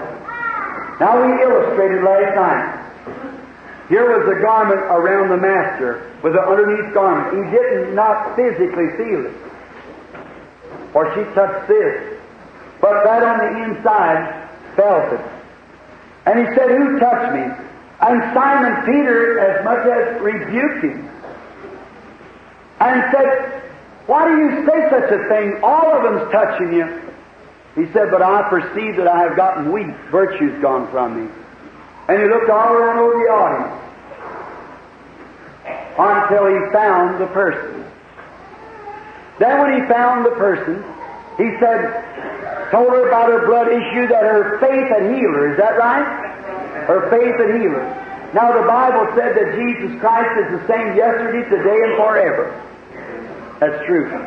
And to these clergymen here, and to back in there, doesn't the Scripture teach us, the New Testament, that He is a high priest that can be touched by the feeling of our infirmities? Well, if He's the same high priest, the same yesterday and forever, then if He is touched, He'll act the same way that He did yesterday. Because He can't do no more, He's the same high priest. And remember this, friends, while we're getting the people ready, I want to leave this with you. If anyone ever asks you anything, do you believe that God is infinite? Then, if God has ever called on the scene, a crisis arrives. And God's ever called on the scene to act. The way that God acts the first time, He has to forever act the same way. If He doesn't, He acted wrong when He acted the first time. If a sinner called on Him to be saved, He's got to save that sinner if He saved the first sinner called on Him. That's right. If He was called on for sickness and He healed the first man, by His faith, He's got to heal the next man and every other person that comes to Him. Or if He didn't, He did wrong when He healed the first one. Because He's infinite. Now, I can say something, I'll have to take it back because I'm just a man. You can say something with all good intentions, but you have to take it back many times. You're finite. You're just a human. But He's God. He doesn't know, He isn't any smarter today than he was at the beginning. He's perfect from beginning to end. He's the same. So His decisions is always the same, perfectly. So the God that we serve, just remember this, keep it in your mind.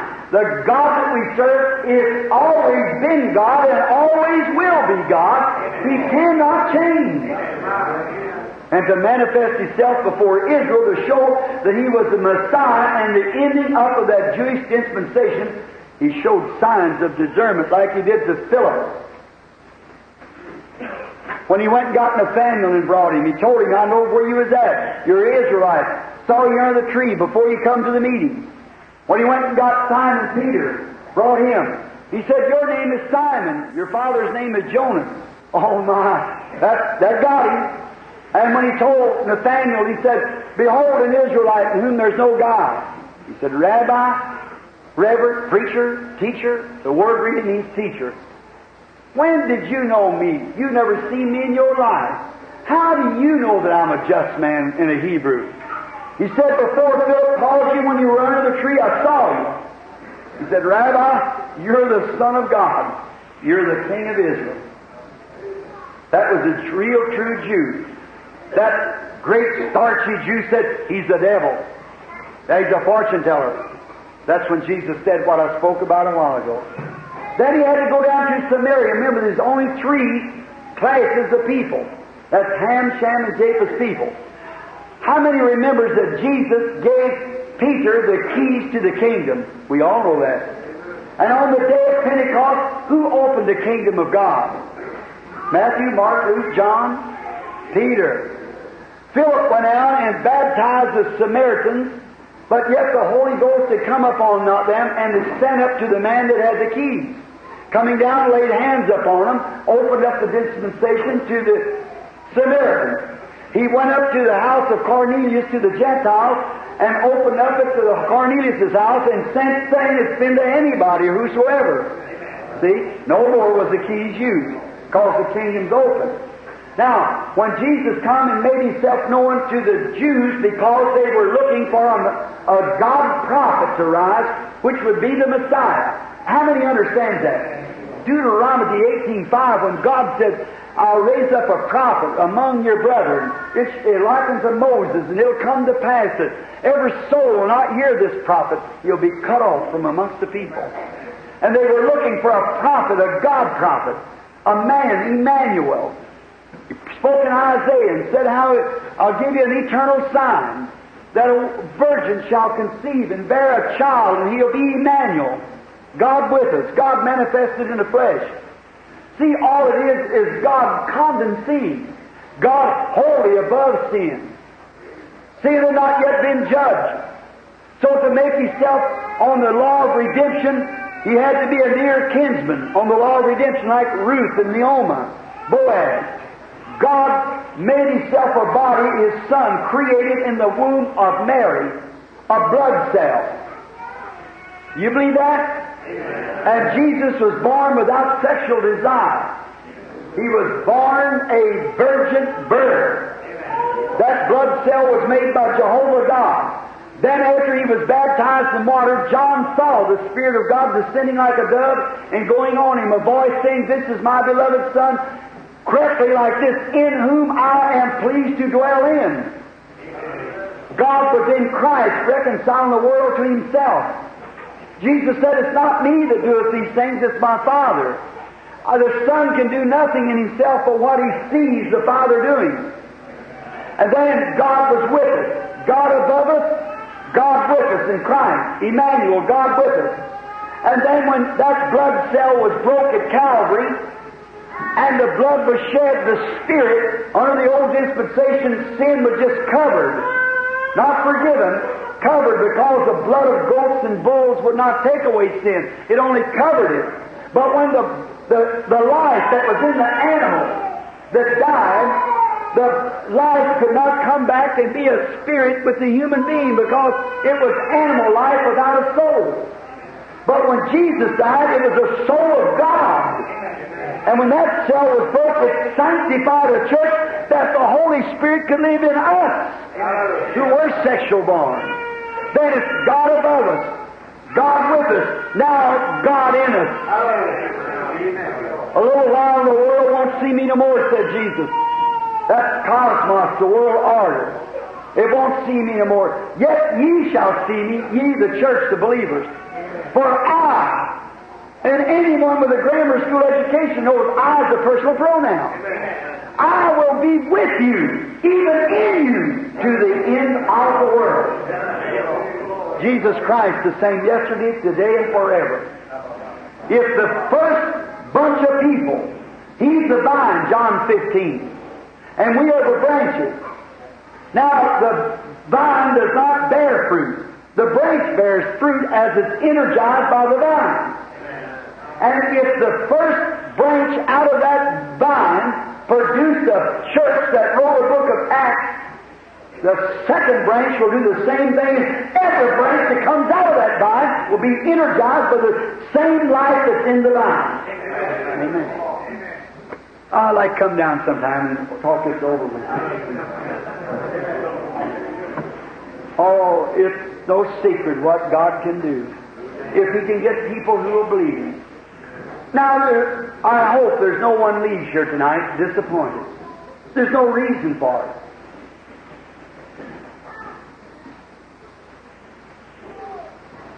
Some of you are here maybe with heart trouble. May not live but just a little while. Others with cancer won't live but a little while. Your doctor's done all he knows to do. Here's those 2 or 3 people sitting here in wheelchairs. Might live a normal life, long time, but you'll never come out of the wheelchair unless God helps you. That's right.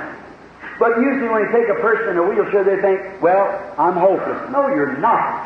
No more harder for God to heal you than it would be to stop a toothache. He's infinite God. You just have to let Him have control, and then place a faith in here, and it goes to work. Right up immediately, you might not see nothing happen. But you remember St. Mark 11:24? Jesus passed by a tree. There was no figs on it. He said, "No man eateth from thee." Went on. They didn't see no difference in that tree.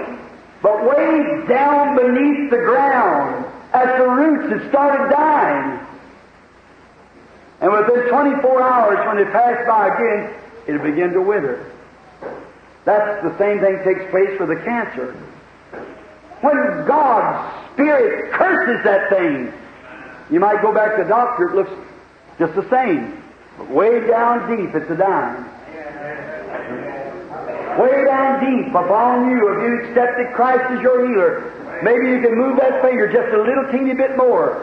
God's on the job. Believe what you say shall come to pass, and you can have what you say. If that isn't true, then God isn't true. Then the Bible isn't true.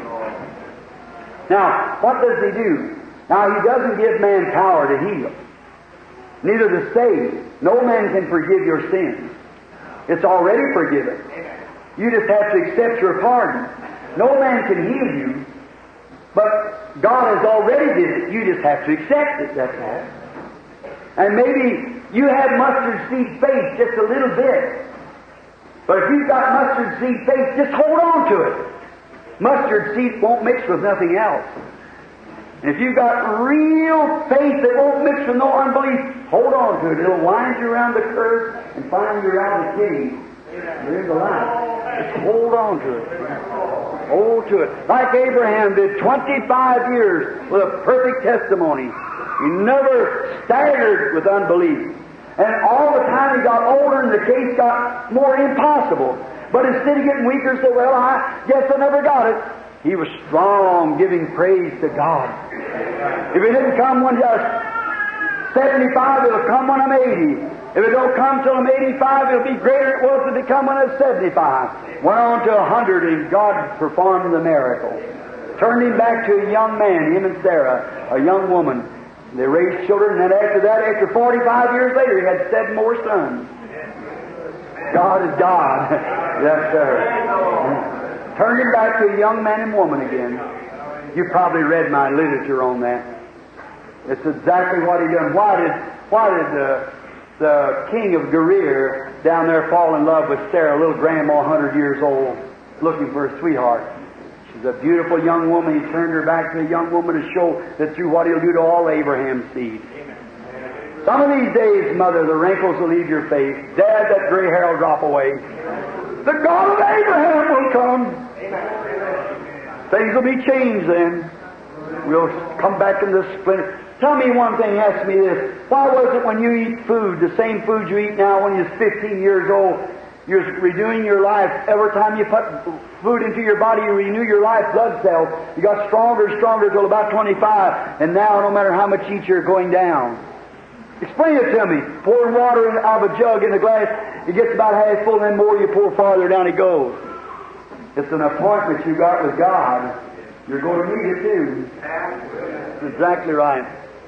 Yes, sir, but remember, you believe on Him. He that heareth my words and believeth on me, Him that sent me has eternal life, and I'll raise him up at the last day. That's right. They'll raise him up. God lose, and there'll never be an old person resurrected. Old. They'll be young there forever. That's exactly.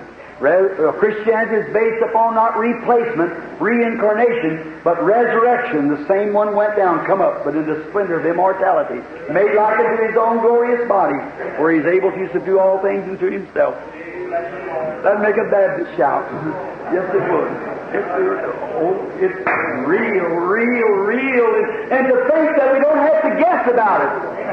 The God that made the promise is right here tonight to show Himself among us.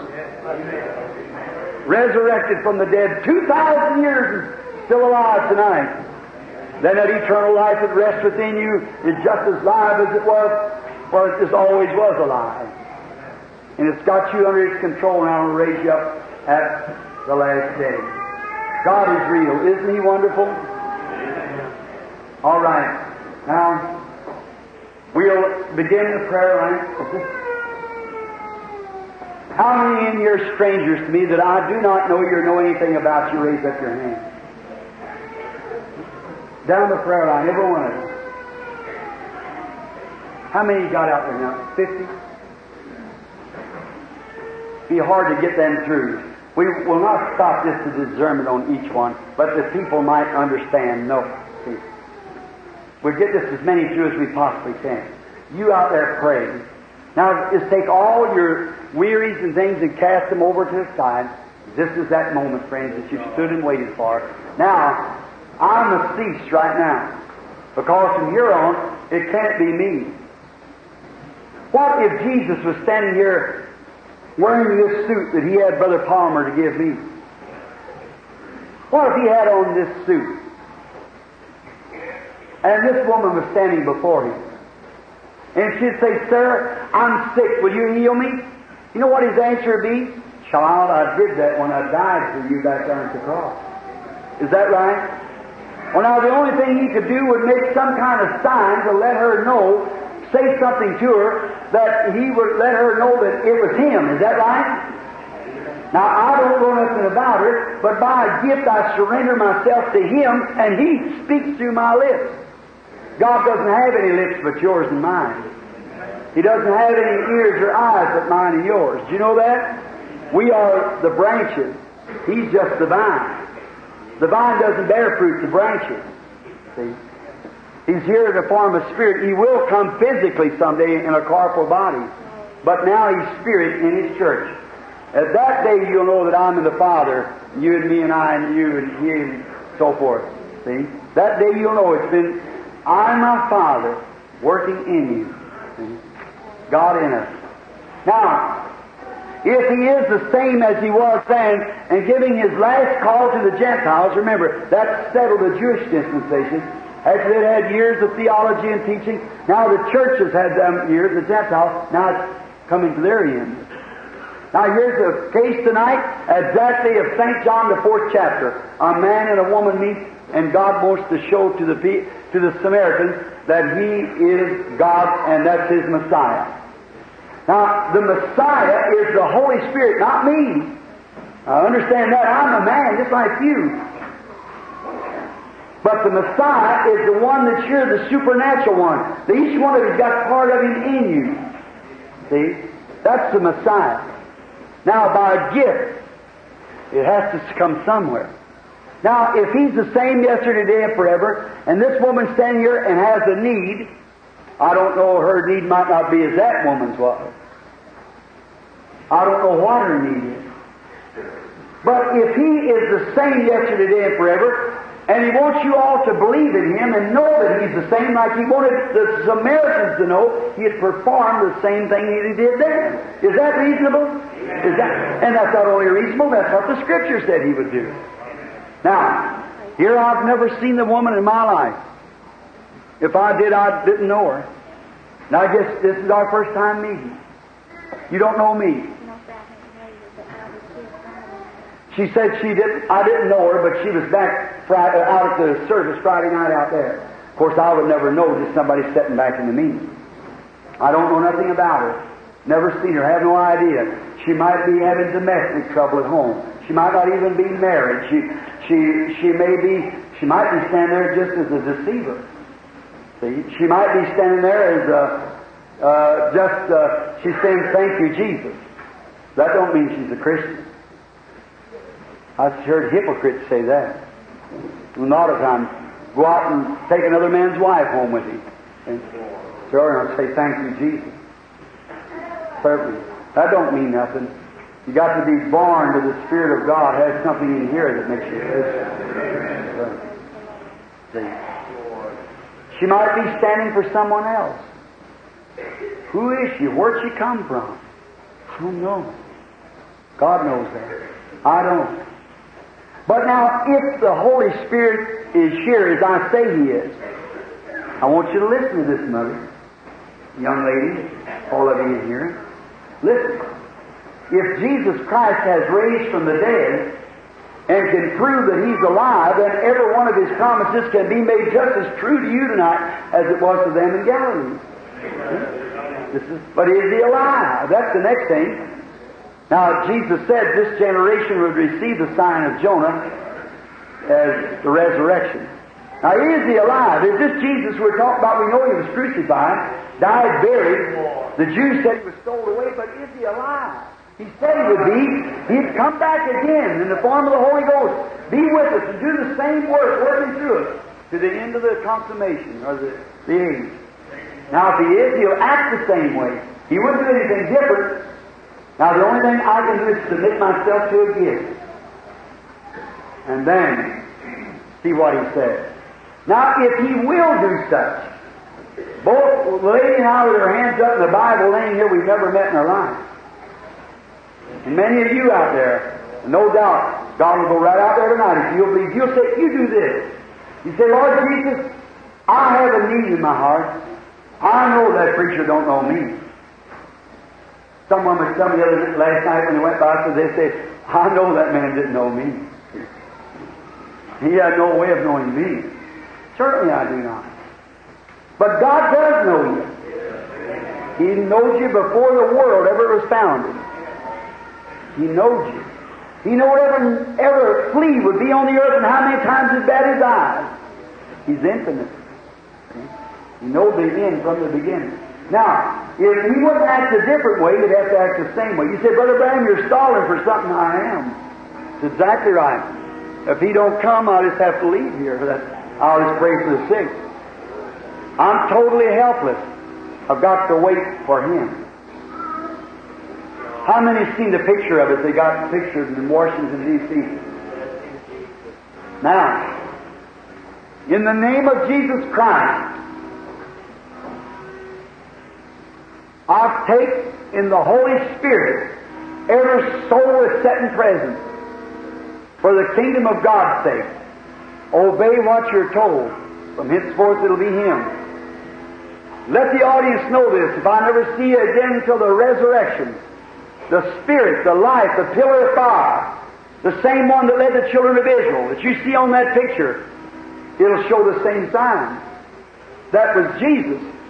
He was in Him the pillar of fire. How many knows that? Before Abraham was, I am. I am at the burning bush. If He acted like that in a man, He's sure now. That same pillar of fire isn't 2 foot from where I'm standing right now. And that's true. Now what He does, I don't know. God bless you. Sometimes it makes me completely unconscious, nearly, if I try to get this whole prayer line. But if I don't see no more this side of the river, I'll see on the other side one of these days. God bless you. God be with you. Our Heavenly Father, we commit ourselves to Thee. Thank You for coming. We know the meeting's all in Your control now. And I pray that You'll take Your humble servant, I, Your servant, to use my eyes and lips. Your servants out there with their ears and hearts to hear and perceive. And through us together, working together, all of us, may the power of God take full control of this meeting. May there not be a sinner be able to leave the building without being saved. May no one that hasn't got the Holy Ghost, may they be filled tonight with the Spirit of all churches, denominations.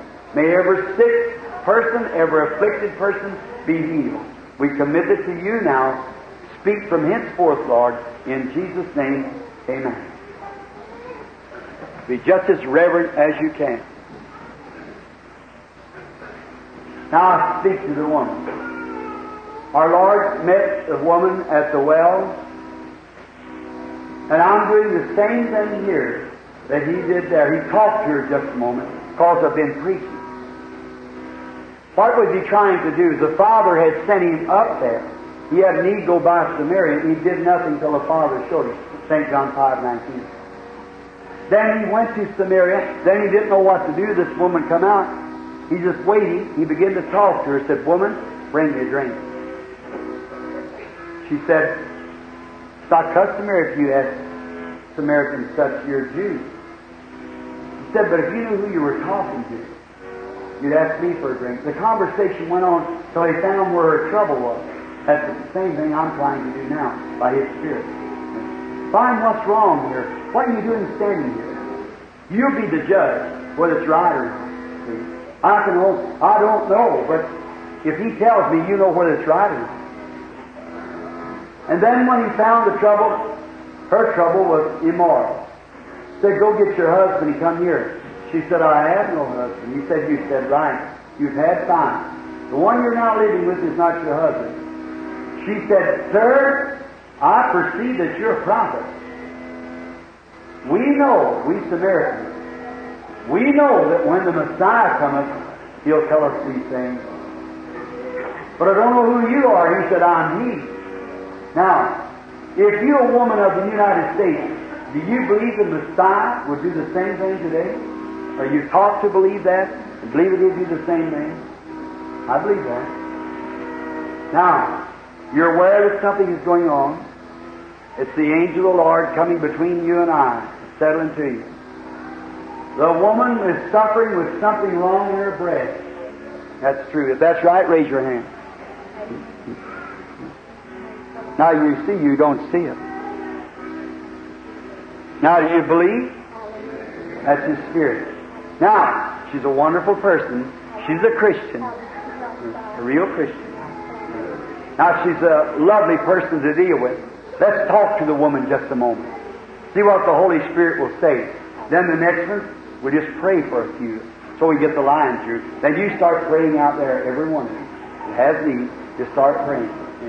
Say, God, that man doesn't know me, but let me touch your garment. Then you use his lips and speak that. Then I'll be assured that Jesus Christ is the same yesterday, today, and forever, giving His final sign to the Gentile church, the called out church. The separated group like Abraham and his group. Now, sister, I don't know what it says. See, whatever it is, it's on the page over there. See? Whatever it was right, wasn't it? Now, I have no way of knowing you. I wouldn't know you from anyone. But that's the only way. There's something supernatural here now that knows you.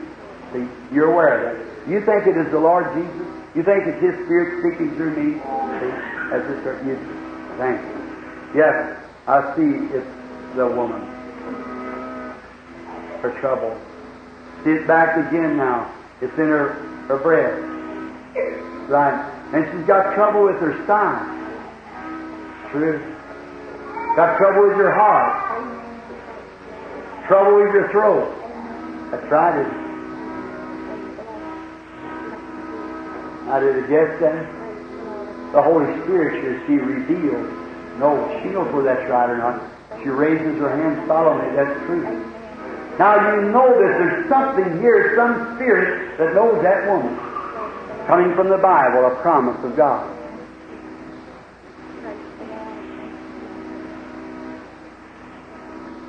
Isn't He wonderful?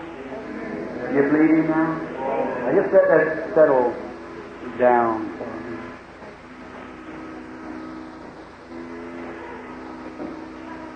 I don't know you. God does. What if God would tell me who you are? He knows Simon Peter. He knows Philip. You think He knows you? Would that help you? Miss Taylor, go home. You're over your sickness.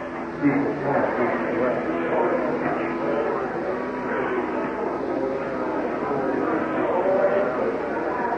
The lily of the valley, the morning star, the rose of Sharon, the lily of the valley, He that was, which is, and shall come, the root and offspring of David.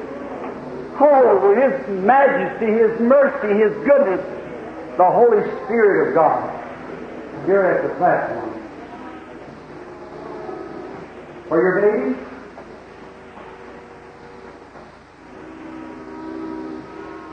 Many suffer with the same disease. You believe it's a little hard to get well and it'll be all right? You believe? Father God, the baby's too little to have faith. May it be well in Jesus Christ's name. Amen. Don't doubt, the baby will live. Go home and be thankful to God now. Come, sister.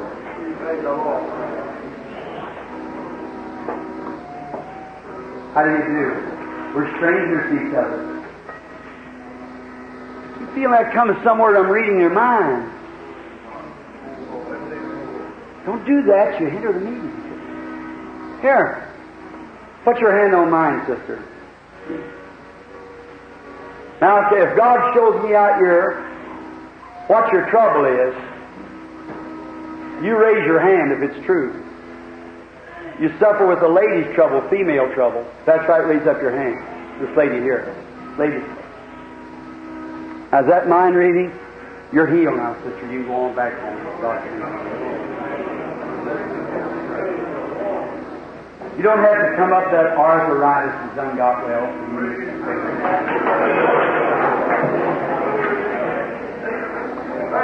Trouble in your back. I just turn go right on home saying, thank you, Lord Jesus, for healing me. If you can believe. Do you believe?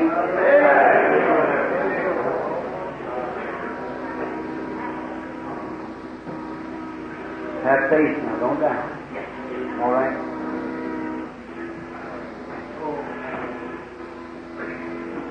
I don't know you. I'm a stranger to you. But if God will tell me about you, this is our first time meeting. But if God will tell me about you, you'll believe? You're nervous, got a hernia, Reverend or go home and be well. The heart trouble is all right. Go right down the stairs. The arthritis, believe if you believe. Will you believe it?